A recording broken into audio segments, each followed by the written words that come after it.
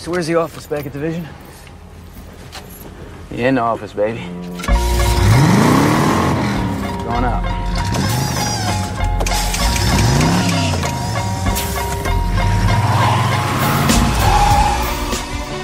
What's up, Buckeye Nation? You're tuned in to the Buckeye Cast. Sets, fires, touchdown, Garrett Wilson. Wow. In the end zone. Oh, what a catch. Jeremy Rucker, give me that. Fields, the throw, steps up, delivers deep down the field. He's got a receiver. Olave, touchdown, Buckeyes. Now here's your host, Joe Warwick. The Ohio State Buckeyes.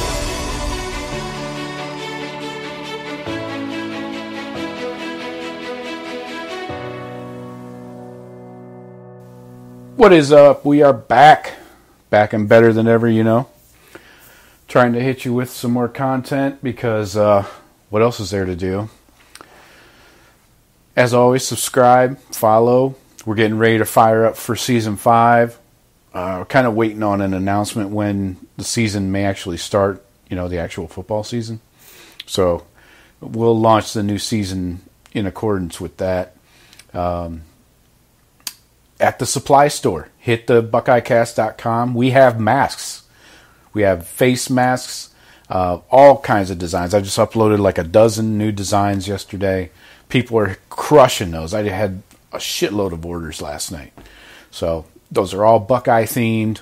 You got the Blocko, you got the Script Ohio, the Beat Corona shirts or masks are really good. Shawn, have you found one that you like yet? You know me, I'm a simple man. I like the Script Ohio. Yeah, keep it simple. I like that. I'm a sucker for that. Yeah. Sucker for the Script Ohio. Aren't Gets we me all? every time. Yeah. Right in the old bread basket. Mm. So, as always, we got the promo code 25% off, TBCSS25. Use that when you check out. Add that to your cart, and boom, 25% off. We also have some form-fitting masks. You might want to check those out. Those are a little tighter. They're only in black, though. We don't do a design on those. Those are just, they come in a pack of 3, but only $35 for a pack of 3, and they're really snug around your fucking face. Hit the site. Shawn, do we have any bourbon to discuss this evening? No, I'm just back to my well bourbon, my Buffalo Trace.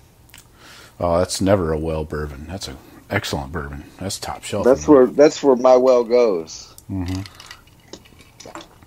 You know what I found online today? I get these emails from these various liquor sites.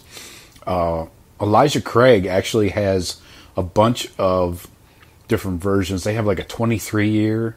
They have a 15-year. And they're relatively affordable. And I thought about throwing, I think the 15 or the 10 was like $60. I thought about throwing that a bang. I don't mind their regular stuff, whatever Yeah. years that is. That's just a regular small batch. I put that right there with this Buffalo Trace. I don't know, Buffalo Trace is nice. Yeah, you can't beat it, man. I think Buffalo's even better than Eagle, personally. I'm a huge Eagle fan. Yeah, I had to rearrange and reorganize my bar. Now the entire top shelf is completely bourbon and scotch. That's it. It covers the entire top shelf. This economy, these prices coming down, you might, I don't know, alcohol stocks are probably going through the roof. Yeah, probably. People sitting home and ordering bottle after bottle. Right. Yeah. It's a lot cheaper than drinking out, man. Definitely, and you can't go out to drink anyways. Oh, did you hear Gronk just got traded to Tampa? I thought he retired. I didn't He even know did. he was traded. Yeah, he was retired all last year, but yeah, Tommy got him out of New England and off of the party stage. So now I'm guessing he'll be hanging out in Ybor and Longdale Mabry. I don't know. Tom probably already has a place somewhere down, Sanibel or Oh, he's renting Jeter's Marco. house. Oh, is he? Yeah. Yeah, he's already bitching because people can, obviously boat right up to the back of his house or paddleboard or whatever, jet ski up to the back of his house. Oh. He's not used to that shit. But Poor Tom. yeah, I think he'll get by. So yeah, Gronk just showed up in Tampa yesterday and hide the women and children. Well, we'll see if they have a football season. Right. That would be so Tampa. No football season. You guys got Gronk and fucking Brady. Sorry, maybe next year. If there's no football season, do these guys get paid? And the basketball players, they get paid their full contracts and things like that? I would think so. The NFLPA might have something to say about that if they tried to short them. But isn't a lot of that contract? No, I guess not a lot of it is. That's what they always try and go for is revenue sharing. Oh yeah, yeah. If you don't have games on TV, you definitely lose that TV contract money. So yeah, that's a big one. Which is huge. I mean, that's where the money is. Exactly. Yeah, you're not making a lot at the gate and concessions. Fuck the Buckeyes. What did they say? I think they make $5 to $7 million, depending on the home game, on just concessions and tickets and everything. So I imagine maybe an NFL game similar because you have 30,000 less people. So you got about 80,000 more beers, though. Yeah, people are way cranked up. So what's on the quarantine menu this week? Anything exciting? Get caught up on Tiger King updates? Yep, check that out, the follow-up. Yeah. It was a little meh, but right. Always a little entertaining. Why can't anybody get an interview with Joe in jail, over the phone? That seems like an easy thing to Where's pull. the Barbara Walters of today? Barbara Walters would be sitting in that jail with Charles Manson and shit. Right, that's true. Oprah. Get Oprah in there. Carol fucking Baskin. That bitch killed her husband. Yeah, she did. We all know that. Yeah, not a All lot. you cool cat and kittens out of there. That bitch killed her husband. Yeah, I want to see if anything comes from this reinvestigation of that murder, but doubt it. That's why I don't ever plan on getting really rich, so no one wants to kill me. Exactly, yeah, it's a good strategy. So far, it worked. Yeah, same here. The plan is working nicely. So yeah, we're going to talk about a little recruiting update. We're going to talk about the NFL draft. This is Wednesday night, so the draft is tomorrow night. We'll give you some quick opinions there, so get yourself lubed up for that. And then we'll talk some 2021 Buckeye draft prospects. Who on this Buckeye squad going into this football season will be an NFL prospect next year. And we might mix in some potpourri at the end of tidbits and whatnot. So today we learned that Jalen Gill entered the portal. He's in there and stuck his out of foot nowhere. in. What? Yeah, we kind of saw it coming. In my opinion, he hasn't had a lot of action. He had like one game last year where he had a nice play for a touchdown, but it was in garbage time, Yeah, but I thought that was just because of the depth, and then we had, we lose the guys this year. I thought this was a year that Jalen Gill was going to step in and take the role that DeMar and McCall never could. Mm-hmm. Go to our last week's semi-draft. I took Jalen Gill as my third receiver. I was going to mention that. Yeah, I think that room is just chock full, man. And right now, I think the expectation is you need to make a splash or do something to show the coaches before year 3. You know? Well, and part of it I think is, like I text you, does that still exist? I think that Demario McCall and Gill, they were, recruited to be H-backs. And that position's kind of went away. I mean, yeah. KJ Hill wasn't the H-back like Curtis Samuel was. No. It was like a whole different position. Yeah, it's kind of molded into the slot receiver. Because they never even run those jet sweeps anymore. I know. So maybe they would if they had somebody fast in there. Like maybe it'd be interesting to see if Garrett Wilson will do any of that. He's much faster than KJ for sure. Or if they get DeMario in there. They always said last year they had a package of plays specifically for DeMario. They just didn't get to it. Yeah, because they had to be up by, 80? I don't know if they why. went up by 80, then Right. we put in the DeMario package. I mean, Right. you should have been able to test the waters with pretty much every package you have last year. Yeah. Well, you had the Tate package a few years ago. That worked swimmingly. Yeah, they tried that a little bit too often. It kept him around, didn't it? Really worked. But, yeah, we'll see. I do like moving Garrett Wilson to the receiver, but to the slot receiver position. That's intriguing to me. But we'll see if he can fill KJ's shoes. I am happy for Gill. I think he probably needs to get out and visit somewhere, go somewhere where he can be the man. I think the depth really hurt him, and he just didn't show enough, And again, we talked about it earlier.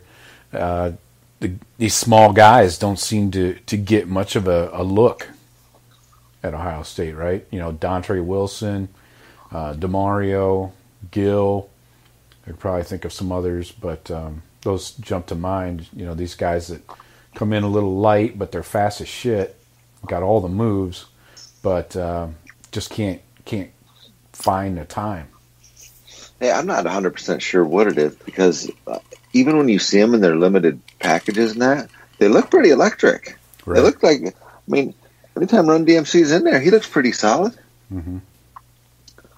So, I don't know. Maybe they don't know the playbook. I don't know what it is. Yeah, Bobby Carpenter was on the radio today, and he was saying that Gill's a good kid, never an issue. He's, a Columbus area kid. No problems character-wise. And he thought maybe he just didn't have the sense of urgency to was waiting for his shot instead of going and taking it. Where at Ohio State, you don't just get anointed a position because you've been there 3 years. You've got to go show, right? So right, but still, I could see him being worried if there was a spring football or something, but there wasn't. Well, that probably hurt him too. Imagine, if he shows out in the spring game and has a great camp, maybe that changes things.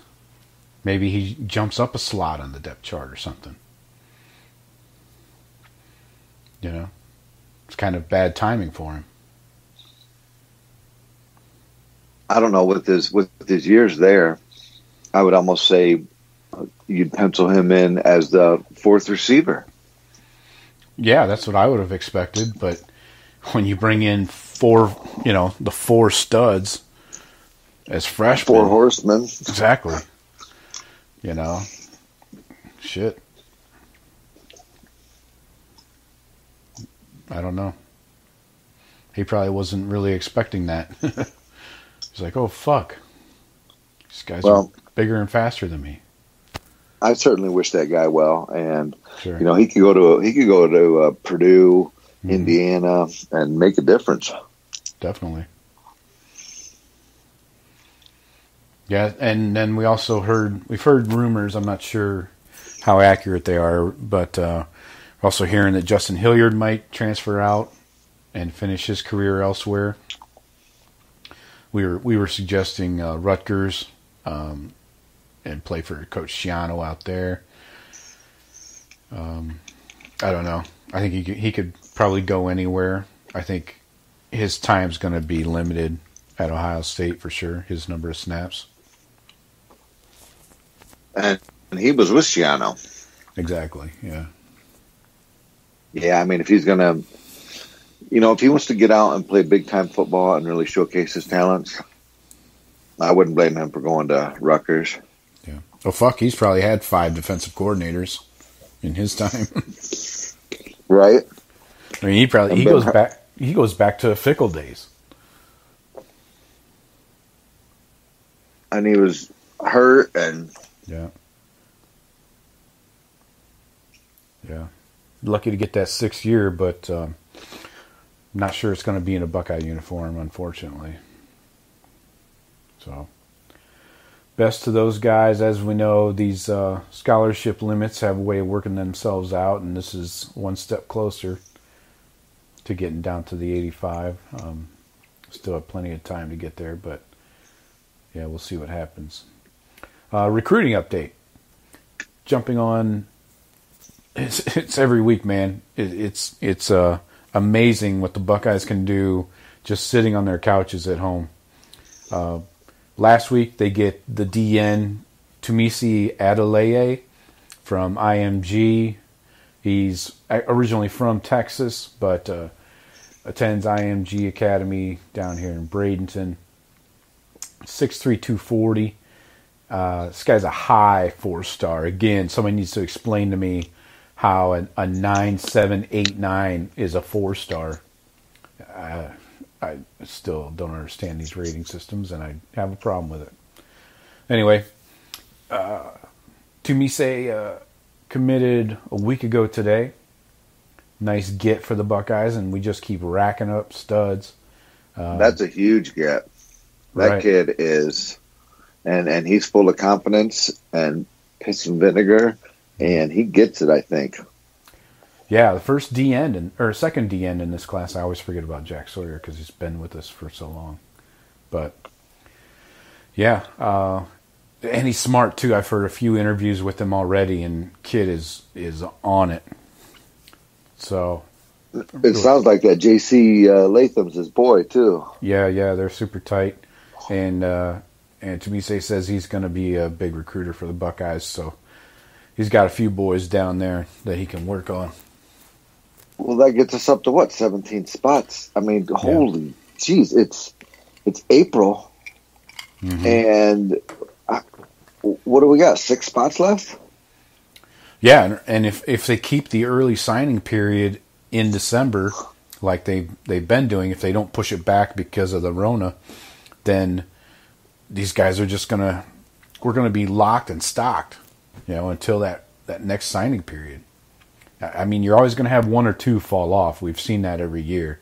It sucks, but it's going to happen. We don't. It is, but I read an article on that Toomey's. I don't know if it was on 11 Warriors or where it was, but he said like this group is very cohesive. Like they all want to play together. They all want to be elite. So I don't know. We'll see. Mm-hmm. And the Buckeyes got a nice little pipeline going with the Texas kids. It's doing all right for us, even though he's at IMG. All those Texas kids put out, man. They do. Yeah. And those IMG kids, I mean, I think Cavazos is from Texas. So, yeah. Is he? Yeah. You got Garrett Wilson. I mean, we could go on and on. J.K., Baron Browning, Okuda.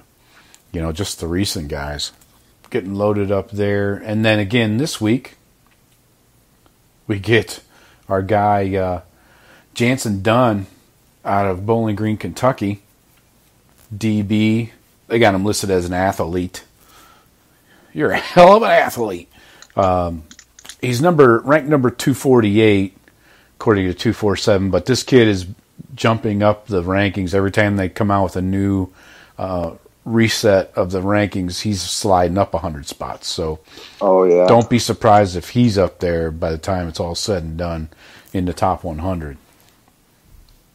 6'2", 178, nice and long. Throw some pounds on him.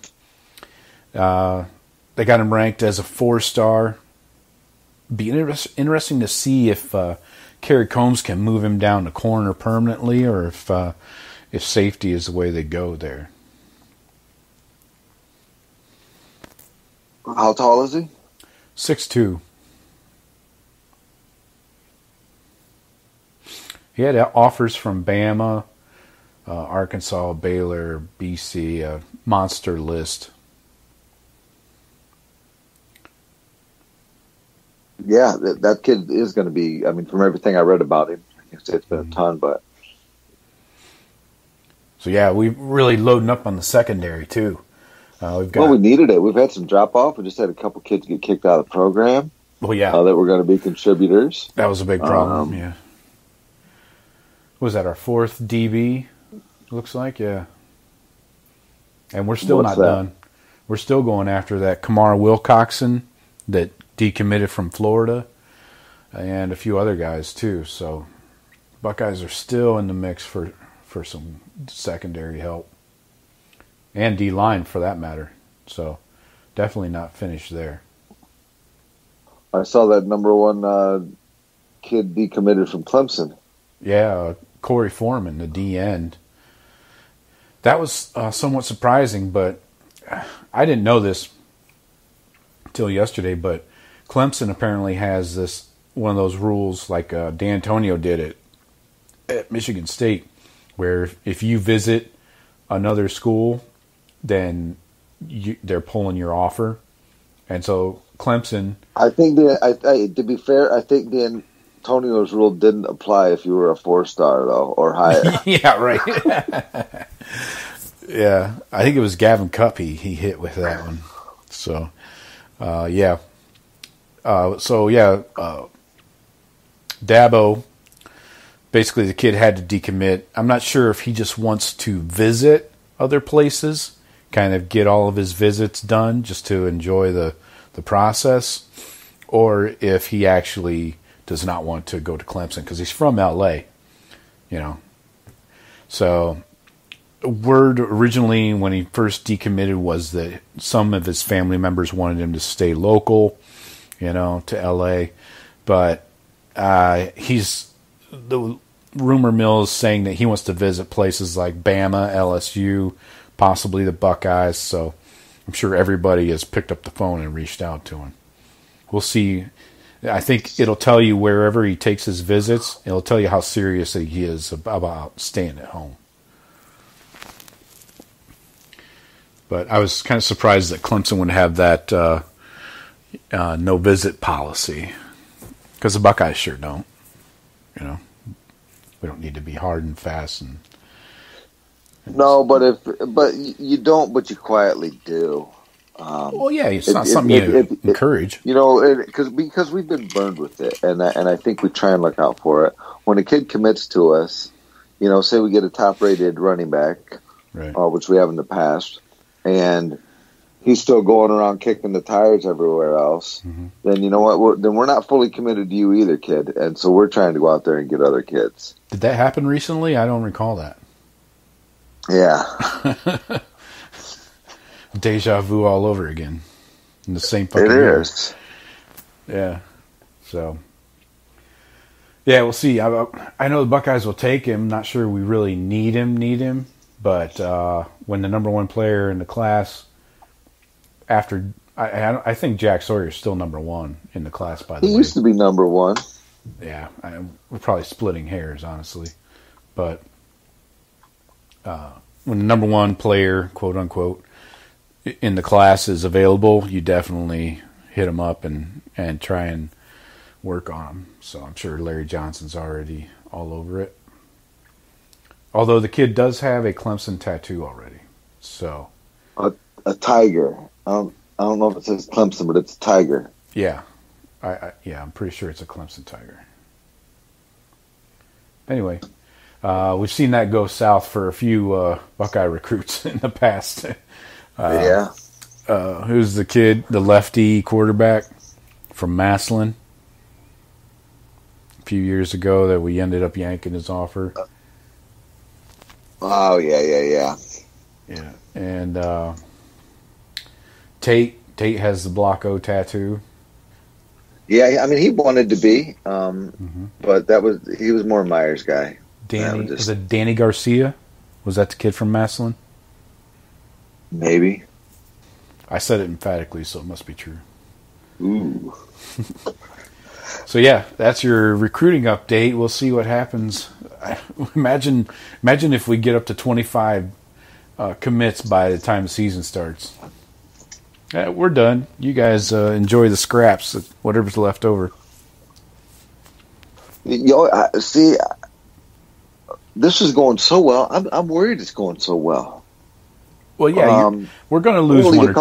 I want to leave a couple spots open for some kid that was a 3-star that has a senior season, and everyone's like, "Oh shit!" Mm-hmm.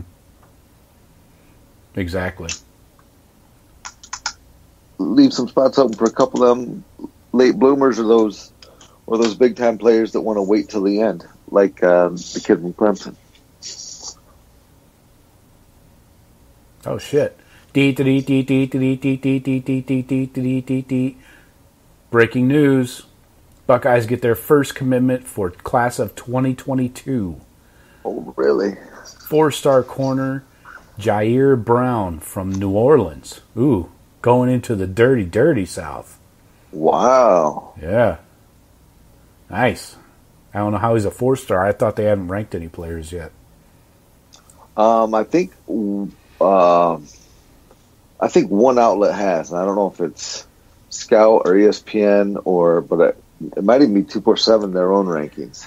Okay, they got the if you don't do the composite. Yeah, they don't have the composite yet. Okay, that's what I was looking for. They do have the regular ranking. We got him at a 92, 16th ranked corner, player 122 nationally.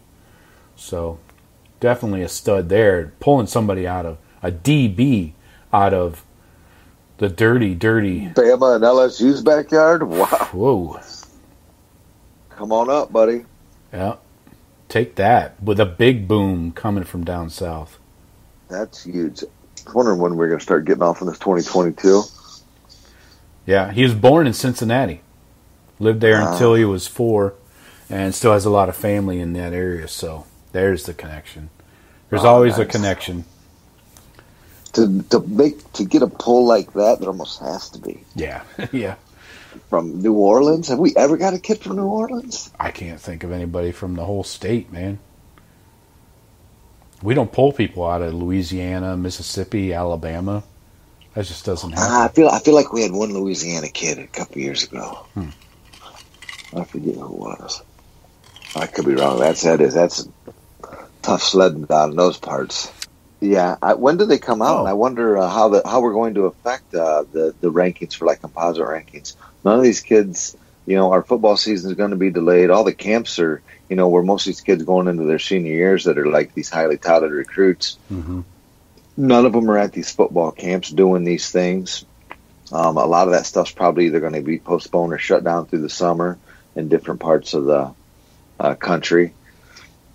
I think it's going to be tough to evaluate players this year, tougher than usual. You might still have the regular slate of games, but you're not going to get to see them, I don't think, as much in the camps going, big on big, one-on-one against the best in the country. Yep. Yeah, Jonathan Wells was from Louisiana. It's the only recent Buckeye I can find. Yeah, I'm really curious how they're going to start doing these rankings when there won't be any camps probably this year. Is that what you just said? Yeah. I was listening. Yeah. No, just the camps, all the other stuff, the workouts, the things these kids are doing. There's no exposure right now. Mm-hmm. And you wonder, this is going to be, the least recruiting data that you're going to have on these kids in a long time, frankly.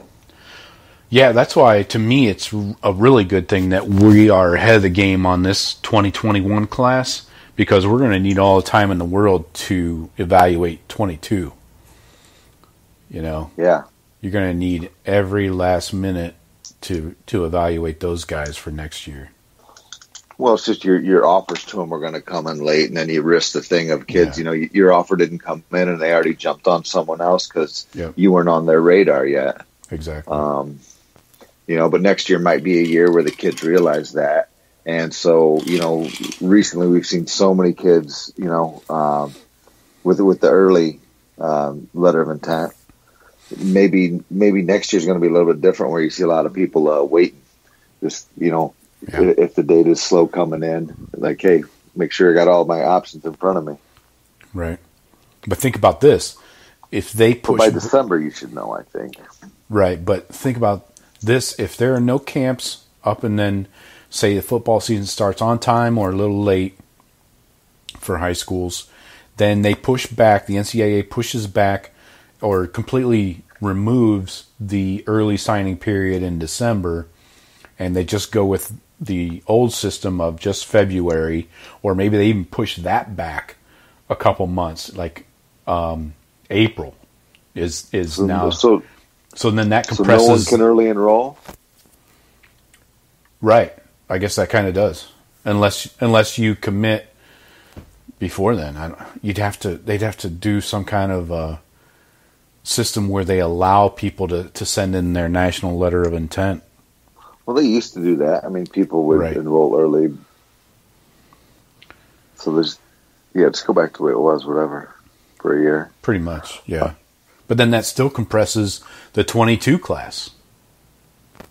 So if you're pushing back the 21s to February, March, or April, I don't know, that might affect the 22s and their camps and stuff like that. I don't know.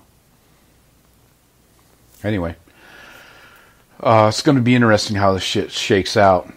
But we're in the driver's seat here. We only got room for probably 7 more dudes. I don't know if we'll get up to 25 for the 21 class. Well, they still got some big names up in there that are... Sure do, yeah. It's already a freaking amazing class. Mm-hmm. Yeah. I mean, if the rest of the guys are just fillers, and that's not going to be the case, this would be an amazing class. Yeah, we're already at almost 300 points as a class, and nobody... I don't remember. There might be one other time that somebody hit 300 as a class in the 24/7 history. Probably Clemson last year. No, I don't remember when it was. It might have been Florida, one of those Urban Meyer classes at Florida, in the late 2000s.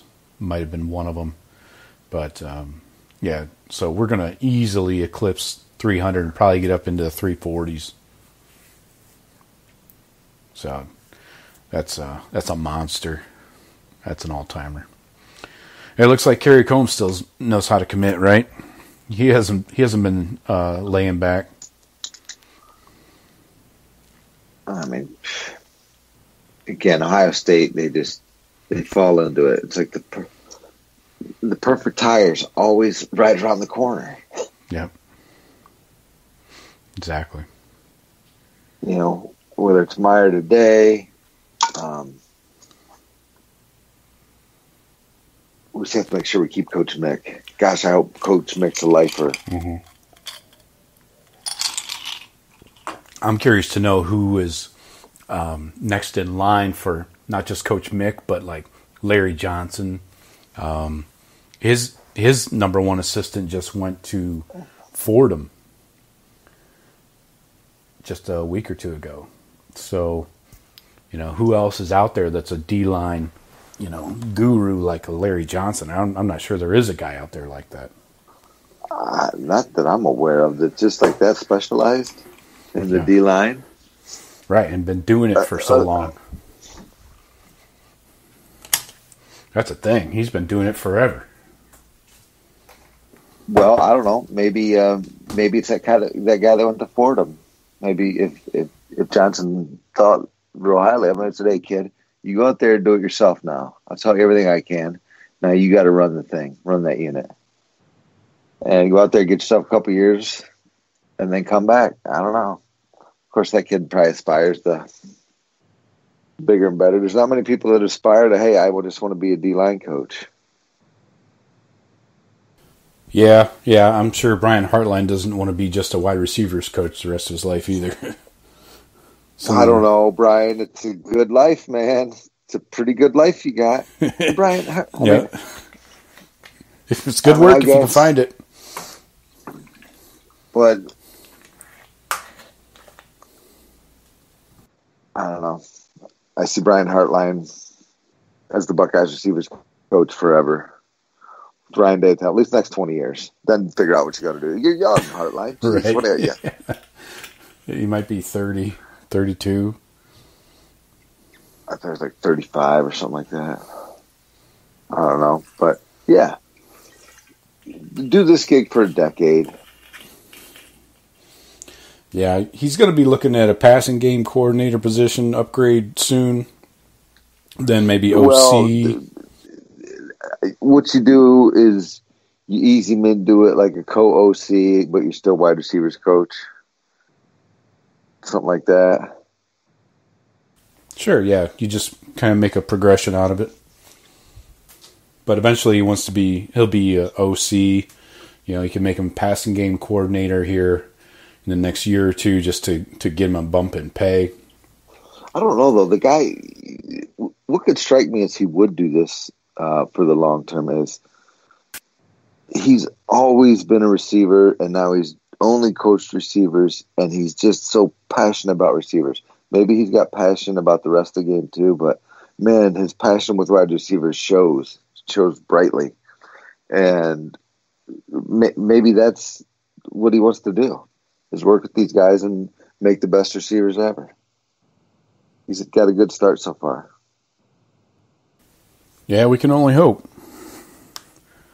He does have a new house in Columbus, and Laurinaitis is friends with him, and he's always talking about how he's like out in he's got like a huge property, and he's out there, clearing land and fucking running ATVs all over and all this stuff. So, seems like he's in Columbus for a long time. Yeah, why wouldn't you be? It's the perfect gig. He's legend. Yeah. He gets paid well. Not only that, but he played. How long was he in the NFL? Almost a decade. Yeah. Getting NFL money. Right. And he doesn't seem stupid to me. So I bet you Brian Hartline is doing pretty good. For sure.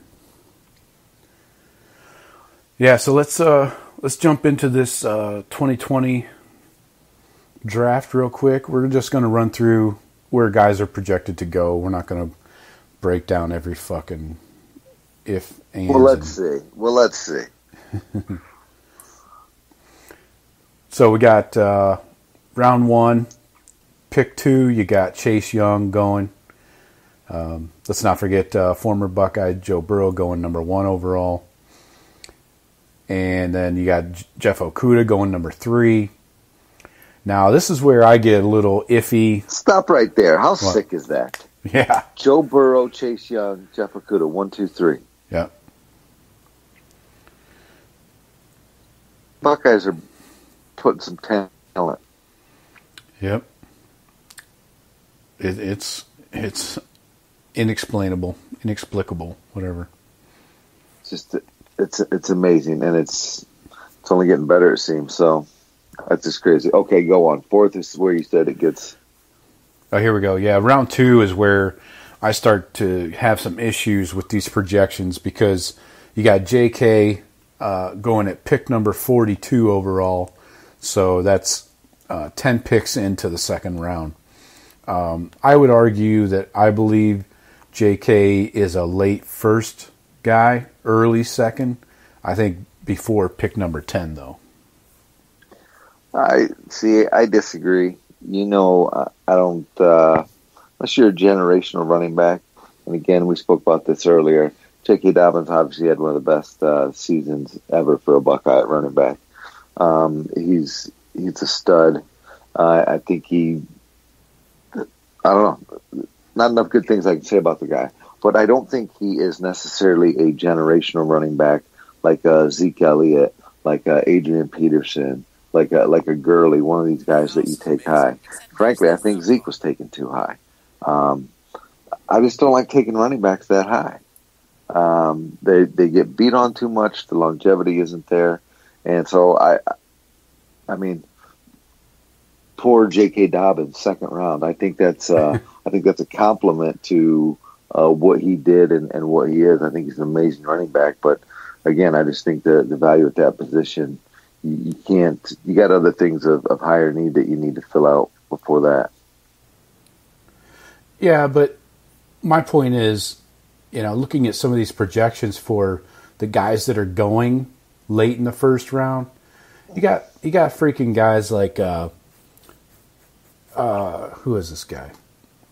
Jalen Reagor from TCU is a wide receiver. Never heard of him. We probably played him. I don't remember him.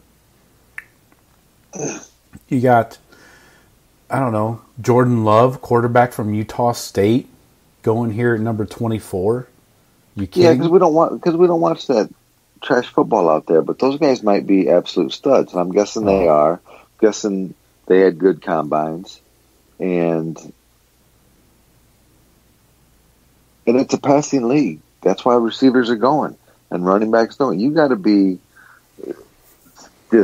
you got to be a beast like Zeke or Gurley or one of these guys to go early in drafts anymore. It's like a freak of nature. Dobbins is going to outwork you, out-hustle you. He's probably tougher than you, but he's not an absolute freak like those other guys. All right, so I'm going to dig in here. Who do you take first? Okay, Jonathan Taylor or J.K.? Jonathan Taylor. For real? Why?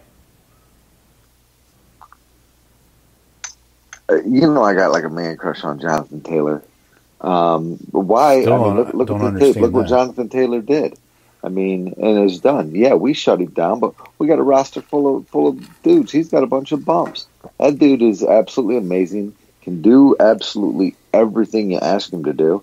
He can catch the ball, he can return kicks, he can run the ball, he can do everything. He's got a great head on his shoulders. I don't know if you ever heard him speak. I think he's the best running back in the draft. I go Taylor. Wow. Let me know the next time he does something in a big game. And guess what? The NFL is full of teams with dudes on defense. Well, he's going to have dudes on his side too. Mm-hmm. He better hope. They got him going to the Chargers, but I'm going to go J.K. as number one running back. I'll listen to the argument of DeAndre Swift, but not Jonathan Taylor. No, not for me. I think if Clemson's running back would have came out, he'd probably have been number one over all of them. Oh, I agree. Yeah, he would be. It'd be between him and DeAndre Swift probably, but where do they have Swift here? Etienne. Yeah, they got him going in the first round. And he's only 5'9". J.K. is 2 inches taller. Weighs the same. Yeah, I don't know about that. I don't think I'd put Swift in the first round. If J.K.'s not in the first, then there shouldn't be any running backs in the first. Well, again, I'd go with Taylor. I put Taylor over Swift. All right. I don't know. I watched probably more Taylor than I did Swift, but sure. We played him twice. But I wouldn't put. I'm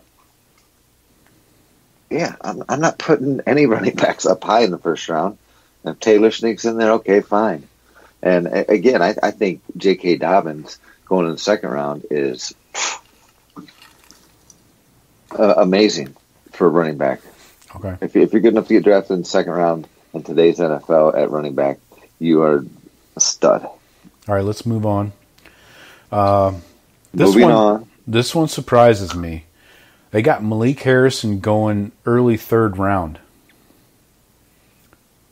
At pick 70. Thoughts? Wow, I actually thought that would probably be lower, like 5th round. Right. I was surprised too. I was thinking 4, 5, 6. But the kid is a physical freak. 6'3", 245.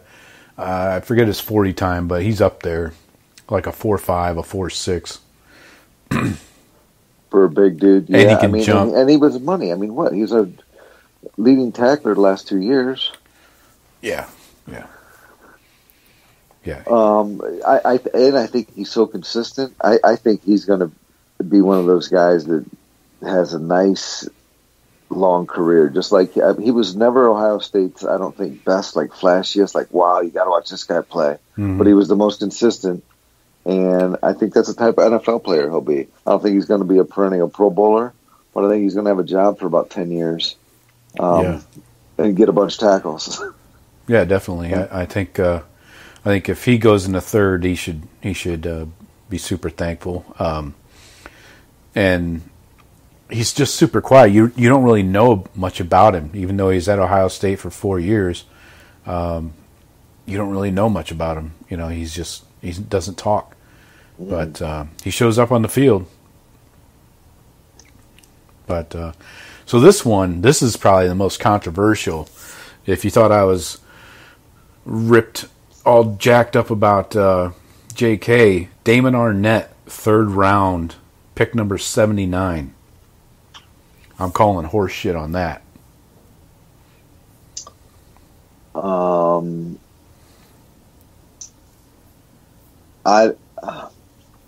don't know. That's what all the experts are saying. I thought he was projected to be, after Okudah talked, I thought Mel Kiper said he projected them like in the 2nd round. He did. Yeah, he did say that. What pick you got him at now? 79. It's 3rd round. Yeah, and I thought Kiper said early 2nd round, and was on the border with 1st round. So I think Okudah was right in asking the question. Definitely. I mean, and then some of the numbers that I think you sent me on different tweets and things about what our Nets cover percentage was, and times targeted and whatever, just amazing. And he was always red ass and let his mind mess him up more than anything. But the guy balled out. That last year was amazing for him personally, I think. Oh yeah, as a guy entering the draft and as a person probably. Right. And good on him. 3rd round. I mean, you'll get a steal at 3rd round. Jeff Okudah he's a gamer. I mean, Arnett's a gamer. Of course, Okudah is. Right. But Arnett's that guy always surprises me. I always underestimate him, and he always exceeds my expectations. Yeah, what do he have? He allowed 1 touchdown this year in coverage, and they got him listed as the 1, 2, 3, 4, 5, 6, 7, 8, 9, 9th best cornerback in the draft. They got dudes from freaking Utah, Mississippi State, Virginia ahead of him. There might be, though. I mean, we don't see those guys play, and if there are other freaks out there. So that's why I don't know if it's unfair or not. I just know whoever gets him, if you get him in the 3rd round, it's going to be a good pick. And he pretty much did that. He had that damn cast on for half the season. That's what I was about to say. Yeah, he gets my Golden Buckeye, Warrior Award for the year. Guy fucking played the whole season with a broken wrist, for Christ's sake. He's trying to make interceptions with it. That can't make you faster. No, it can't help your tackling. Can't help you make picks. Yeah. Yeah, I'm going to call bullshit, and especially if Mel Kiper was being honest with Okuda there when he said that Arnett's a late first round, early second round, then this pick number 79 that seems to be the consensus is horseshit. We'll see though. Again, I don't know enough about those other guys. I'll bet you they got some pretty sweet film as well. Of course. Yeah. See where it plays out. But I don't know how well Arnett, he's always been that red ass, and they interview these guys. Hey, I'm going to take the 3rd round pick on you.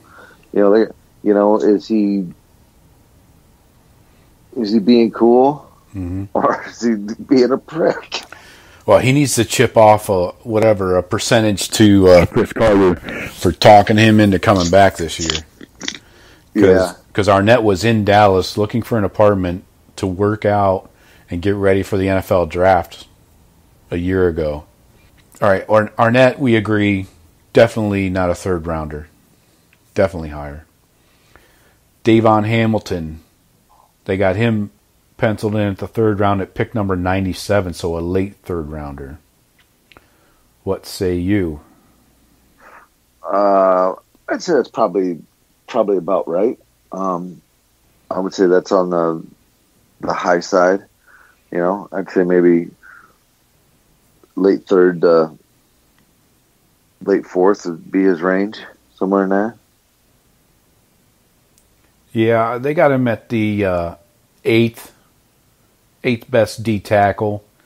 There's some guys ahead of him that are respectable. You got Alabama guys, that Raekwon Davis, obviously, he's a stud. Right. But Davon's a stud.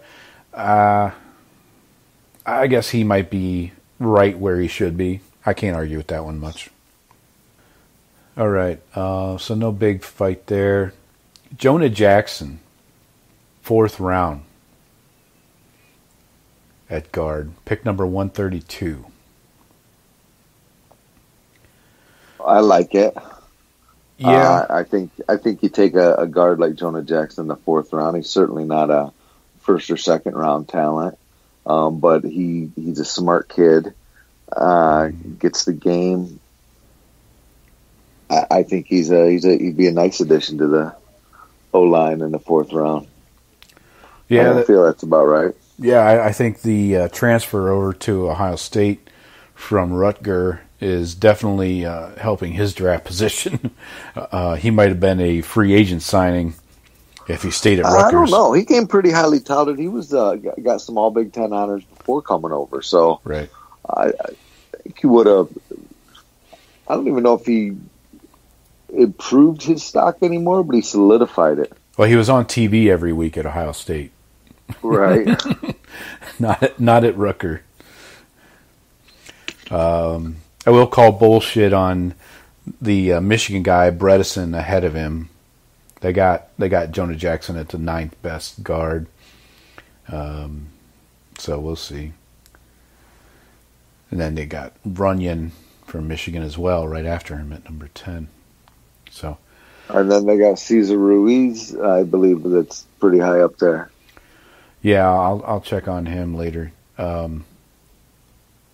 This one, I don't know. This one's curious to me. 4th round, pick number 143, KJ Hill. This seems like a steal to me in the 4th round. I know you're a big KJ guy. I've always been all over the map with KJ. I always feel that I probably do with most of our positions, but maybe this one especially, feel Ohio State receivers are underrated, and then they totally exceed expectations. Just like, again, I probably said in the past, like Brian Hartline did, like Terry McLaurin did last year. Michael Thomas, what round was he drafted in? 2nd.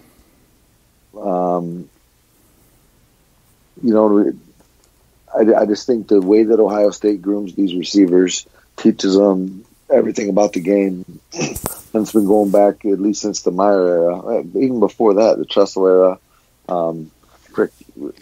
even the Cooper area. We've just put a lot of studs in the league, Right. and they all seem to be pretty complete guys that can all catch. They're all fast. Mm-hmm. They can all block, and so you get someone like KJ Hill's a tough kid, man. Yep. And Mr. Reliable. I could see him doing well, and wouldn't be afraid to take him. Where did you say he's going the 4th round? Yeah, late 4th. They got him ranked like 20th, 21st best receiver. Yeah, you'd have to show me 21 guys better than him on game day, but Yeah. Maybe there's 10 better than him, but Right. the guy just on game day he brings it. Yeah, to follow you up on that comparison to Mike Thomas, obviously different types, body types, anyways. But 40 times, I mean, I know that's what you look at a lot of times with receivers. KJ ran a 4.6. Michael Thomas ran a 4.57. So not a great difference there. Not enough, in my opinion, to knock KJ down to the 4th round and late 4th at that. You know. He's got really good hands.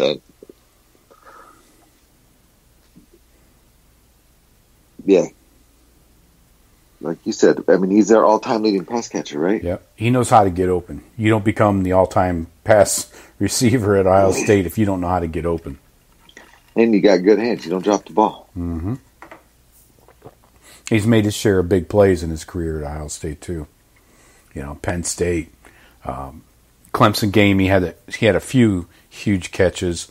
The kid's got a highlight reel that I'll put up against just about anybody.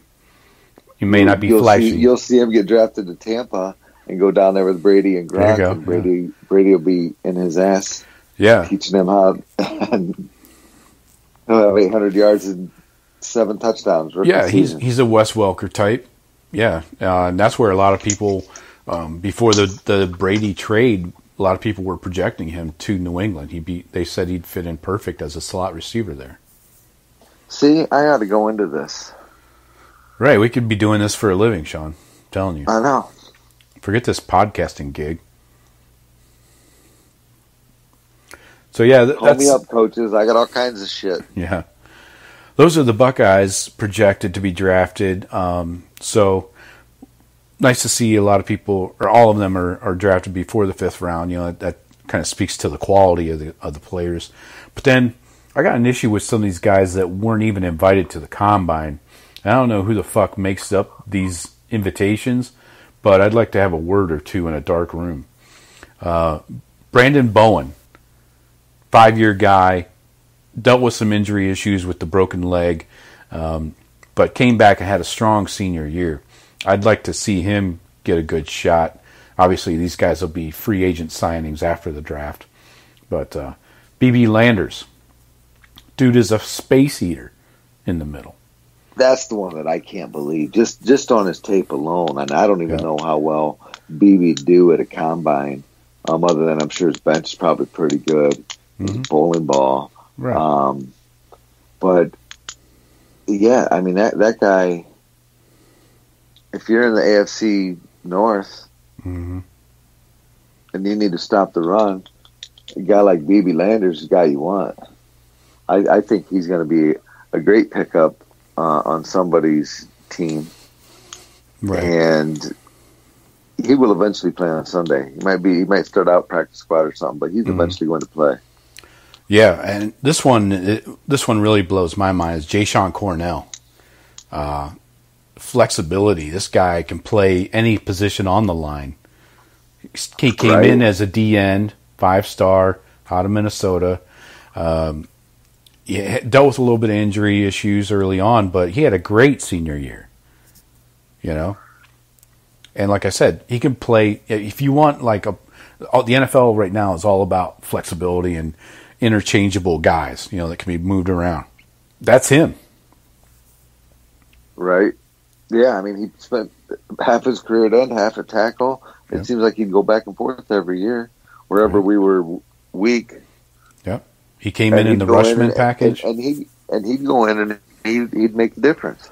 For sure. I've always been a Cornell fan. He goes about 280, 290. Mm-hmm. That's probably a little light to be a tackle in the NFL, I'm guessing. But the NFL is going to more, it's a passing game. So does the NFL incorporate like Ohio State, like Rushman packages? You think they would? They might. The NFL's even more pass happy than college. Yeah, I'm sure they bring in some rush D tackles, interior guys that are pass rushers, on 3rd and long, for sure. They used to be ends in college and got fat. Oh, well, Jalen Holmes, remember him? He was a D end. They moved him. He's at Minnesota. They moved him down into tackle. So he's made that transition, yeah. I love some Jalen Holmes. Hell yeah. And then the last guy that didn't get an invite to the combine is Rashad Berry. Again, interchangeable, flexible guy with a lot of upside. That's Rashad Berry. He played both sides of the fucking ball. But show me a bunch of good tape of Rashad Berry. There isn't a ton. It's going to get you invites to the combine. And I don't disagree with what you're saying, but you can't invite everybody to the combine either. Well, yeah, and this lack of pro day is hurting all 4 of these guys. Agree. So hopefully they catch on, and I guess the upside, looking at it from a player's perspective, is when you're a free agent after the draft, you get to choose. Typically, if a few teams will call you or call your agent, and you get to choose from those teams versus the draft where you are chosen by a team, So you can kind of pick where you want to go. But,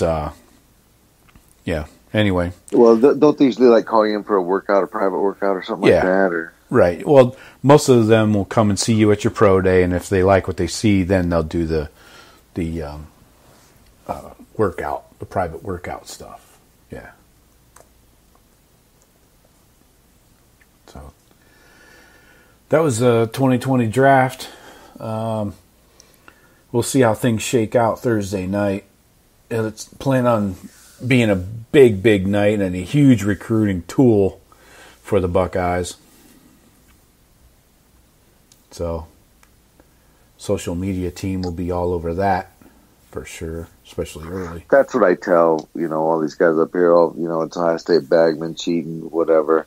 No, you go to Ohio State because pretty much at every position, if you're a starter at that position, you got a really good chance playing on Sunday. Mm-hmm. Almost everywhere. Like you said, you're mad because a couple of these guys didn't get invited to the combine. That again, at least going to make practice squads. They're going to get some type of contracts. I don't even know if they'll make the 53-man roster or whatever the number is now, but they can all go play football if they want. Mm-hmm.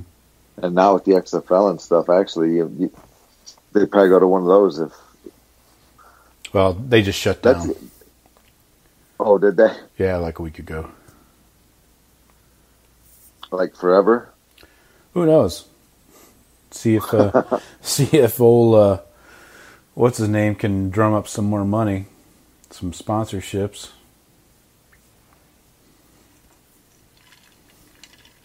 Maybe that'd be, because I'll bet you when that league's around, I'll bet you that really cuts into the NFL practice squads. The quality of guys that you can get on there. You just added a whole nother, those guys, hey, do you want to be on the practice squad? Mm-hmm. Or do you want to be the star on the XFL team? Right. Yeah. We'll see if Vince will bring it back. Yeah, I think the coronavirus really, obviously it cut their season short, so they didn't get to have their championship or anything. So that hurt them for sure. But I got a couple of bets for you. Need your opinion on. All right. This first one I jumped all over as soon as I saw it. So BetOnline has some first round NFL draft wagers. This one, total players from Ohio State drafted in round 1. Under 2.5, minus 800. Over 2.5, plus 425.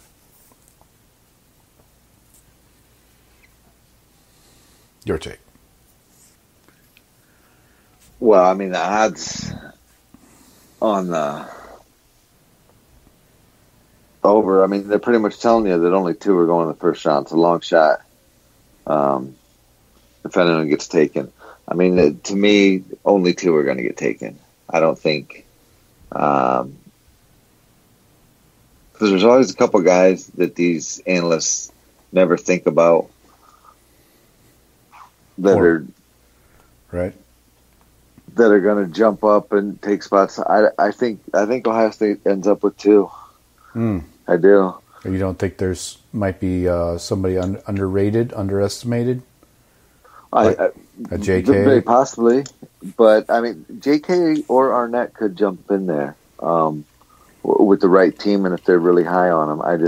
I don't see it. I think the safe money is under. Okay. Well, I took the over, so hope you're wrong. Well, you threw that away. Hopefully, what's your next one? Hopefully you'll make it up here. Yeah, well, we might, actually. First round, who has more first round picks? Clemson plus 1/2, Ohio State minus 1/2. Clemson plus 1/2 is minus 350, so a huge favorite there. And then the Buckeyes minus 1/2 plus 225. What do you think? I can't even comment on that. I'll defer to you because I don't know who Clemson has going in the draft. All right. 1 second, I'll tell you. I'll tell you projections. I can tell you. Come on, cocksucker. So they probably got 2 rock solid first rounders and a guy that's maybe a little bit higher ranked than us.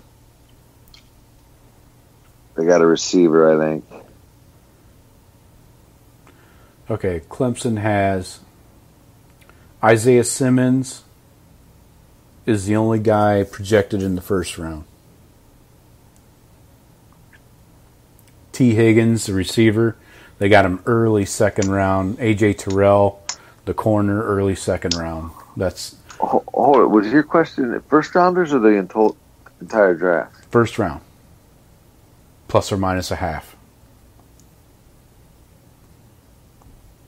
So this NFL projection has Simmons, the only first rounder, then the receiver and the corner early second round. So they could sneak in Right. late first. So which way you leaning there? Well, I don't know. Money scares me. What do they know? Sounds like they know those kids are going in the first round at Clemson. Right? Isn't that the way that reads? Sure, to me, yeah. Minus 350 in favor of Clemson. So, yeah, Buckeyes would need to get 3 most likely. Well, they could win with 2 if Simmons is the only guy. Right. So it's doable, but it's fucking way too close. T. Higgins is pick number 34, and A.J. Terrell is 36. But after that, nobody's even close, so there's no way they're getting more than 3. I don't know. Kuda may have bumped Arnett up for you. He may have pushed it over. That could be an NCAA investigation over this. You guys are colluding. I don't know. I don't know if I want to take this this pick. 225. I did read an article that the draft usually is usually about $1 million that are bet during the NFL draft. And this year, since the coronavirus and it's online, they're expecting like 25 million. Yeah. Yeah, because nobody's been able to bet for a month. Exactly. I'll be in. So here's some interesting wagers as well. First round, Big Ten players versus Alabama players. They don't have. What the fuck's a padlock mean? I guess you can't bet on Alabama. It's locked up. Anyway, Big Ten players was minus 240. Whatever. Big Ten players versus what? Alabama players? Yeah.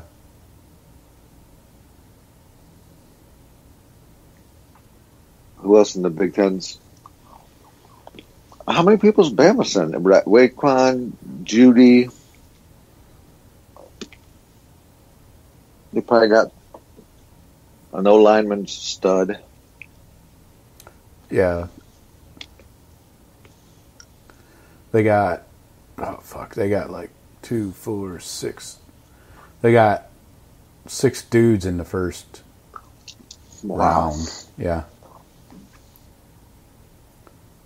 Projected anyways. You got 2 receivers, a corner, a tackle. You got Tua. You got a safety. So, a little bit of everything. Tua with that 13 on the Wonderlic is a question mark to me. Sure. And the hip, I don't take him. Dude, They were talking about second or third. 5 surgeries. We only know about the 2 ankles and the hip. What's the other 2? You know? Is it an elbow? Is it a shoulder? Fuck. That's scary shit. If I'm an NFL team, I'm backing off of that. I don't give a shit what he's done on the field. With the 13 Wonderlic? Yeah, that's not a bonus. Now, I'd take a third-round flyer on him in a minute. Oh, yeah. Yeah, if he's still out there.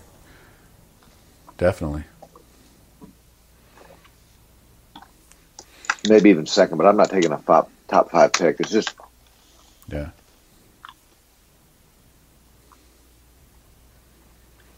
You got to take the money. Right. That's a high risk, high reward. I know sometimes you got to do that. They talked a lot about it up here with Detroit. Should they get the 3rd pick, I think. Should they take Tua? Yeah, they're projected to take Okuda, though. Well, after they got rid of that Slay or whatever, that writing's on the wall. I think they're locked into Okuda now. Yeah, I think you have to be. All right, so let's look at this 2021 NFL draft. So let's assume that there's a normal college football season this fall. Full slate of games, playoffs, the whole 9 yards. Let's assume nothing changes, and we live in a perfect world. Oh, God, I miss it. What, they got an 18 playoff? Yeah. I don't think they're going to get that this year, but this would be the first opportunity for the next 5 years. So let's project. We don't need to put these guys in order or anything by round, but let's just talk NFL talent. Who will be in the draft next year? That's a Buckeye. Oh, gosh. Should be pretty easy, right? Yeah, I mean, just about everybody. I will say Shawn Wade and Fields could be 2 top 5 picks next year. Mm-hmm. You're going to have on the O-line Mumford and Myers and what's his name? Wyatt Davis. They're all going to go. Olave, I'm guessing goes. Yeah. On the defensive side of the ball, you're going to have Cooper gone. Yeah. He's going to have to be gone. Tyreek Johnson, I think, will be eligible. Tyreek Johnson could play himself into a nice draft pick this year, I feel. Maybe. 1-year starter, though, I guess. I guess that corner doesn't matter. No, not the end. Smith, Tyreek Smith. Oh, not Johnson. Okay. Yeah, so I'm talking still on the D line there. Mm-hmm. Tyreek Smith, I think, does. Not sure who's eligible on D tackles. I'm drawing a blank right now. I can tell you. There's Togiai. So, seniors this coming season are Haskell Garrett, Antoine Jackson. Juniors are Jerron Cage and Tommy Togiai. So, yeah, Togiai could go. And so could two of those other guys. Tron Vincent could. But that's... Is he going to be eligible? Yeah. Oh, wow. He was a redshirt sophomore. I don't know if he'll be ready. I don't think he's so. just really going to be making his way into that rotation. Yeah, I don't think so either. So I'm hoping we get 2 more years with him. But at some point, Tayron Vincent goes. Yep. I hope. I'm guessing all the linebackers next year. Yeah. Yeah. You got Borland, Werner. I don't know if they're going to get drafted. Browning, if he goes, will get drafted. Definitely, yeah. Werner will get drafted. I don't know if Borland will get drafted. Those guys are all seniors, so they got to go. Hilliard, if he hangs around. I thought Browning could stay another year. No, he's a senior this year. Oh, because he didn't redshirt. Yep. Yeah. Those are the only linebackers that can go. Hilliard, if he stays, actually, Hilliard probably won't make the pros if he stays. He might make the combine if he goes and has a good year somewhere. The secondary, Wade will be a first-round pick, and I don't think anyone else will leave in the secondary next year. Unless someone really shines. Mm-hmm. They might start to emerge, but I don't know if any of them are just going to come in, have a great year, and go straight to the pros. Well, we speculated last year that Wade was going to go, and he came back after 1 year starting. I still think Wade would be a first-rounder this year. I believe it, yeah. I think he would have been a little later, but, yeah, definitely. 23rd, somewhere in there. Yeah. Definitely. But he's probably playing himself into a top 5 pick. Mm-hmm. Coming back. Right. Yeah, you got Master Teague could go. Probably won't because of the injury. Yeah. Ruckert could go. Not sure a tight end never leaves early from Ohio State. And the punter, Chrisman, bottle flipper. Do they draft punters in that? Or do they just pick them up on free agency, work a bunch of them out, and say, all right, you're a punter? They got them projected at 7th round, so maybe it's one or the other, yeah. Take you late, or we'll check you later. Right. So, yeah. Anyway, the projections as of right now that I'm seeing online is a huge draft class for the Buckeyes. So really only, as of right now, 2 first-rounders with Fields and Wade, but those are early first-rounders, like top 10s. I think Munford, he'll be healthy 100%, hopefully. He could work his way into the first round. Right now they got him early second at pick 35. Wyatt Davis, I think, should be much higher. I would almost put him into the first round. They got him. Meyer. I mean, I think I would to Mumford, Davis, and Meyer. They got Myers at freaking. I'd be amazed. I'd be amazed if they make it out of the second round. Any of them. They got Josh Myers at the 4th round. I totally disagree with that. Yeah, and that's like I said. That's why these kids. Why are we getting the number 1 in guards and tackles in the country? Because if you play at Ohio State, you play on Sunday. Yeah. Look, every position. So 3 of them are going to go pro next year, and the other 2, they'll be going pro in a couple years themselves. Yep. Between MPF and Paris Johnson, and kids will all be going. Harry Miller. Right. Yeah, exactly. I mean, let's look at the NFL right now, Coach. You got fucking Jamarco Jones, Michael Jordan starting in the NFL for teams.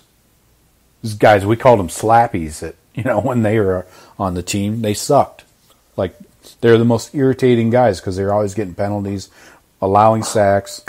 When I go back and watch the old Buckeye games when they were playing, those guys are like laying down. Jumping off sides. Fuck. So, yeah, I think Munford could squeeze into the first. Davis into the first. Olave definitely could squeeze into the first round. I'm interested to see. I mean, that might be the most intriguing player on the team for me this year. The Olive? Man, I'm hoping he just lights it up. You think the Olive is in for a big year? I'm really hoping so. The year and a half he had for us, and then the way it ended last year, and I think the kid worked so hard, and just seems like a good dude, and he's got all this young talent. He's the boss in that room now, and so he not only needs to be a total baller, but he needs to be an amazing leader, and I think he's got that. We'll see. Mm-hmm. I wonder if he'll make team captain this year. You would hope. I mean, he almost had 1,000 yards last year. He had 850, 12 TDs. That's a monster number. 2018 didn't do much. Pretty much all of his stats were from the Michigan game. Right. So, yeah. This coming out party. He puts together a 1,000-yard season with double-digit touchdowns and 50 receptions or more. Definitely. Well, and I think, after he dropped it, he's like, I'm going to be the best receiver in the country next year. I don't think anybody's going to outwork Chris Olave this year. Right. I agree. He's on a mission. Your boy, Tough Borland, they got penciled in here at the third round. Really? Pick 85, yeah. Well, what do I know? That's what I've been asking myself for years. Yep. He ain't gonna be the first guy I've been wrong about. Gosh, I love the guy too. Hate to bag on you all the time, Tough. NFL player, that's all. Let's hope he has a good fucking year. This guy seemingly hasn't had a good season at Ohio State, right? Tough? Yeah. I know. I'd like nothing more than to see Tough have 115 tackles, 14 for a loss, 4 sacks, 2 picks. Play every down. Scoop and score. Play every down. Come in on third down. Yeah, I agree. I will want nothing more than that. I will gladly eat that crow. Mm-hmm. I mean, his first year starting was his best year. Yeah. Yeah, in 2017, let's see, redshirted in 16. 2017, he had 58 tackles and a sack. That's about it. 2018, the year of the horrible defense, he actually had more tackles, 67. 3 sacks, 2 forced fumbles, probably his best year. Last year, 55 tackles, a sack, and a pick. So, he had the pick for 42 yards. So, yeah, let's put our positive energy behind Tough. Let's get him bumped up into like late second round. I mean, all Tough has to do is drop like 0.2 off that 40. Oh, and I don't know about the track 40, but the game speed 40. Right. He just when he's in a full out sprint, he looks slow out there compared to others. Yeah, it's a big problem for him. Maybe he should not wear pads and a helmet on field. How's that sound? I don't know. Maybe it's his running style. Maybe he just looks like he's slow. Yeah, he kind of lumbers a bit. Yeah. Werner, though, they got coming in after Borland. That's surprising to me.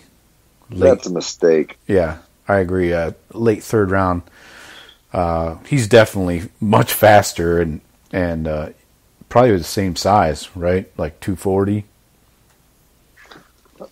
Yeah, somewhere in there. Maybe 230, 235. Yeah, I'll take fucking Werner any day. Yeah, he's fast. He can cover tight ends sometimes. He's done really well. He's improved a lot. He was all over that, what's his name? Fryermuth, Penn State last year. Yeah, he shut down some good guys. He just that year when the whole defense fell apart, he got torched a few times. Yeah. And I thought he got a bad rap. You know, I've always had a man crush on Werner as well. From seeing his tape. You love guys with a neck in high school. They're like a huge neck. He's got a neck that Rachel Maddow would be jealous of. Goes on for days. Definitely. But yeah, I think Werner will be a better pro than has more potential, more upside with Werner. Mm-hmm. Definitely more tools. Master Teague they got there in the third round. We'll see how he bounces back from injury. I would have said that, like halfway through the season last year. Third round for running back to me is still pretty high. That means you're effing stud. And right now, I was leaning towards Master Teague's a freaking stud. I'm reset to 0. I don't know what Master Teague is. You got to show me something again. Ooh, I just found Tufts 40 time. Cover your ears. 4.71. Yikes. It's better than what it looks like. A 4.8. I can't decipher the difference. But yeah, I think I don't think Teague comes out next year. I think he needs to stay the full 4 or 5. To put him in a third rounder right now, I think that's optimistic, and not that he can't be, but I haven't seen anything. I saw glimpses, and then I saw some pretty shittiness. Right. So,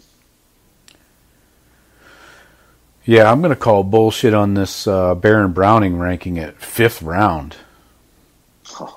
Pick 133. You can't tell me. I mean, we'll wait and see what he does this year, but this guy's a fucking monster, man. So athletic. He's just been underused. He should be picked before Werner and Borland. I think so. He's definitely faster, more athletic. He's really a rush end, in my opinion, or an outside linebacker in a 3-4 that blitzes the quarterback, He's an athletic freak. Yeah, he had 5 sacks last year. Let that dog hunt. Exactly. You can't have him out there in space, reading and reacting. You got to give him a fucking job to do. Kill the quarterback. Yeah, he's fast. He closes. Yeah. Unfortunately, I blame these fucking previous coaches like Billy Davis and fucking Shiano for not using him right. They tried to make him a tough Borland, middle linebacker, be the quarterback of the defense. No, that's not what he does. You watch any of his fucking high school tape, he comes off the edge and kills people fast, quickly. He doesn't play middle linebacker and read shit. You're just wasting him. It's like putting a tiger in a cage, Shawn. You don't want to do that. You've seen a lot of that lately, haven't you? More than I'd like to admit. Same here. I don't feel like I'm better for it. You're not. So anyway, Baron Browning is a tiger, and he should not be caged by stupid coaching. So yeah, I think next year's class at the NFL draft is going to be a monster class. I got 2, 4, 6, 8, 10, 12 picks going in the draft. But that's counting the punters, so we'll go 11.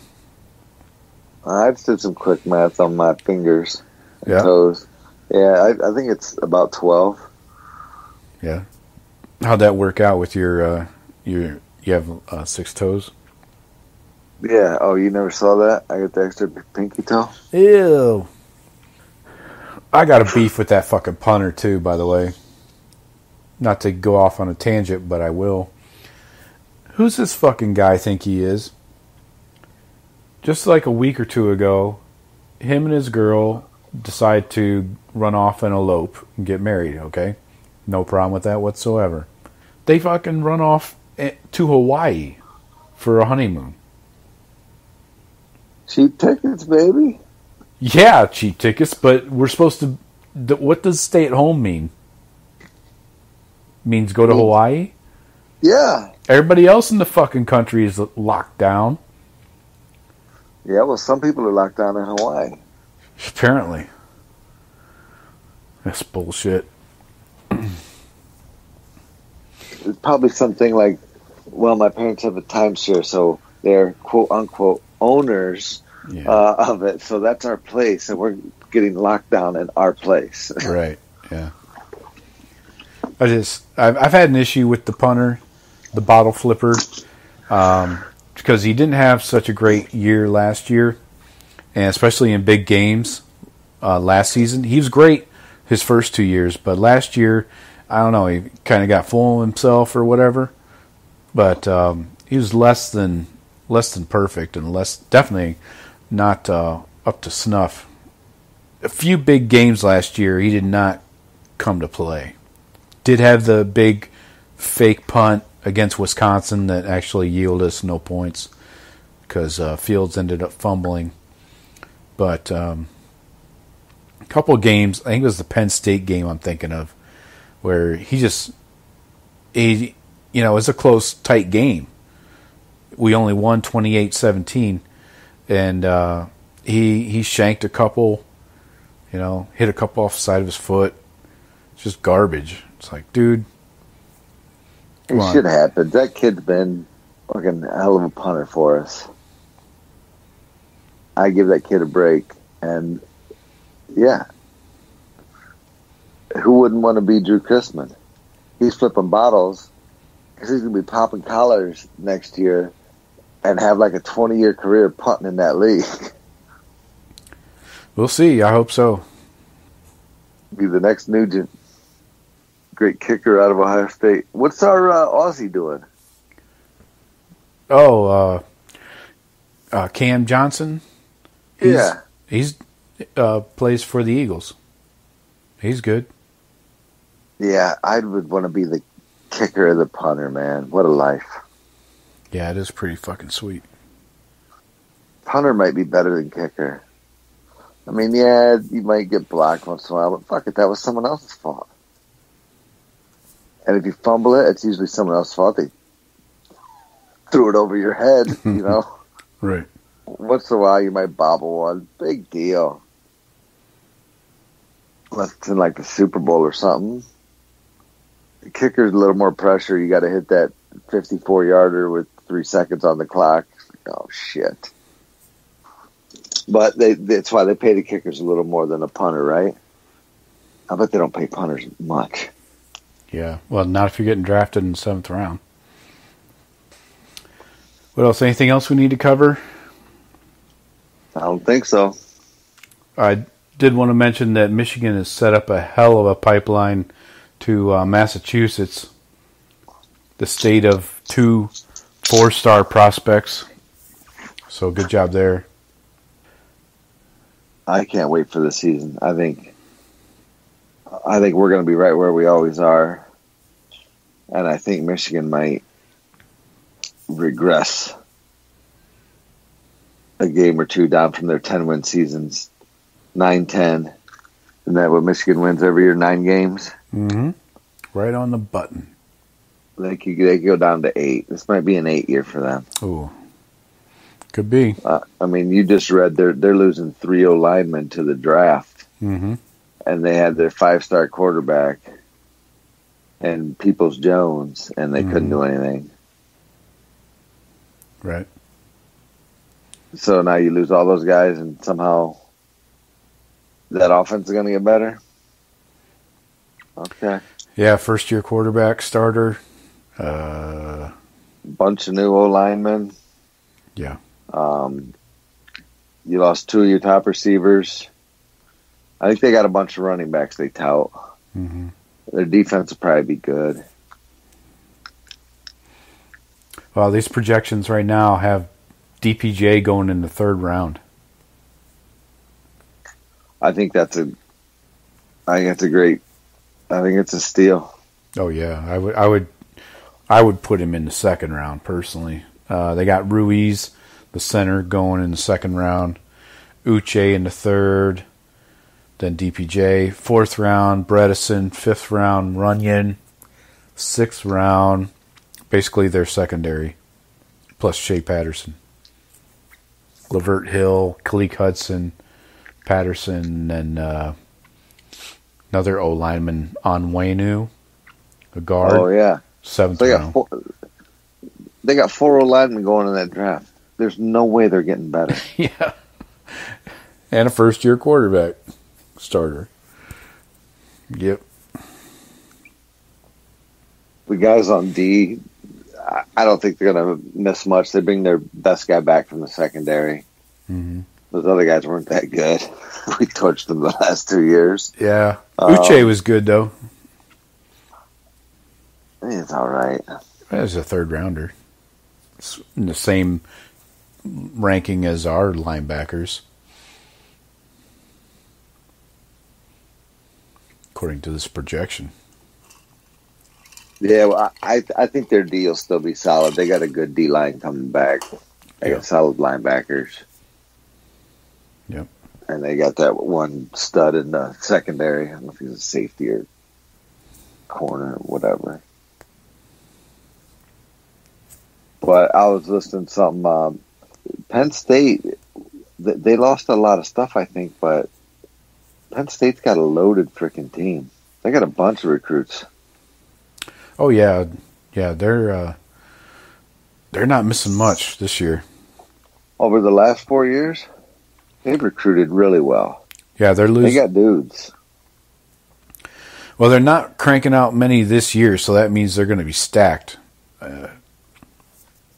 Only got 4 guys projected to be drafted. Gross Matos, KJ Hamler, Cam Brown, and Robert Windsor, a D tackle. So, it'd be nice to not see KJ Hamler running through our secondary. That'll be enjoyable. I didn't know that Cam Brown was gone. So yeah, they're loaded this year. I mean, their 2021 mock draft has like a dozen guys on it. Oh wow. Yeah. Fryermuth, Micah Parsons, first rounders. Journey Brown. Who's this? Castro Fields, corner. Mustafa, the D tackle.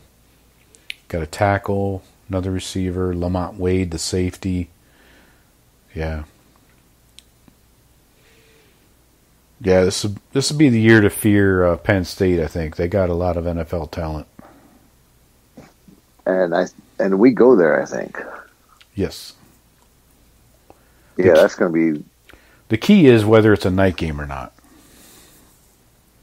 Night game, I'm worried. Not night game, I'm not so worried. Or maybe in the era of COVID, everything's a day game. Yeah, that could work. Or no fans at all. That'll fix your fucking ass. Yeah, what? Take shit back up to more of an even playing field. I don't know. I love beating them in there when it's nuts. Oh, it's fun, yeah. It ain't easy, but those are some... Yeah, but then that's where things can get a little squirrely. If it's a one-score game, you get a fucking field goal blocked, and boom, you just lost. Well, on a game that you dominated. Unless they are, they might be really good this year. Who's their quarterback? They got that fucking... He's almost like the last guy, right? He runs around and throws the ball. Right. Shawn Clifford. Yeah.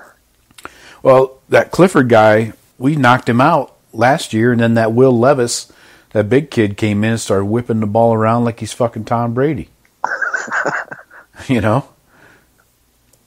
Then eventually we squashed that, but he's like 6'4", 220. He's like a regular pro-style guy. So... obviously, Shawn Clifford is like the run around, smaller guy, and we weren't really ready for a guy with an arm. Yep, that game and that going out to Oregon. Yep, that'll be a good one. That'll probably be a night game. Those are the two I got circled. Those are going to be tough games. Mm-hmm. We'll see who's quarterbacking out there. I know that Oregon just got that transfer from BC or whatever, but I'm not too worried about him. At least he's experienced, I guess you could say.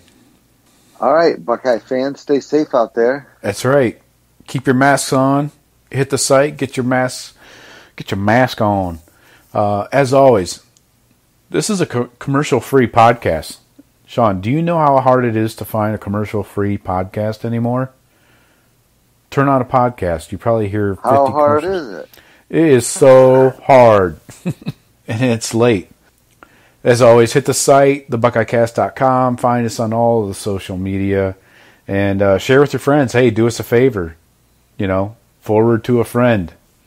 If you don't have any friends, forward to somebody you don't know. Just make something up. Anyways, Spam it.